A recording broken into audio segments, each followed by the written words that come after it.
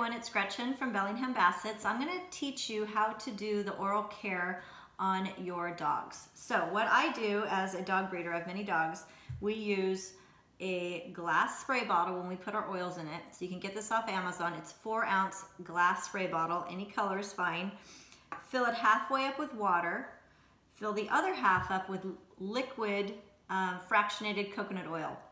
Fractionated coconut oil just means it stays in a liquid state versus your hardened coconut oil. So this is the liquid kind.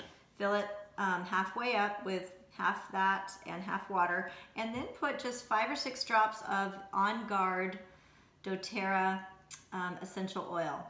You're going to shake it, the bottle, before every use. You're going to spray it just 1 or 2 sprays in your dog's mouth, and that's going to kill the bacteria, the virus stuff, the stinky dog breath. It's going to give your dog incredibly wonderful oral health care.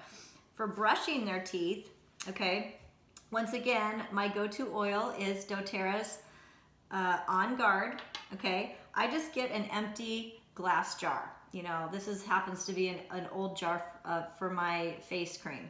So wipe it out, scoop your hardened coconut oil into it, just scoop it in.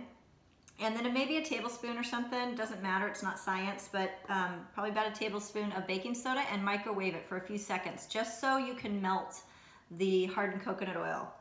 After it's a little melty, take a stick, drop your essential oil into it, 5-6 drops max, and then just stir it really, really good, you know, with a spoon or a stick.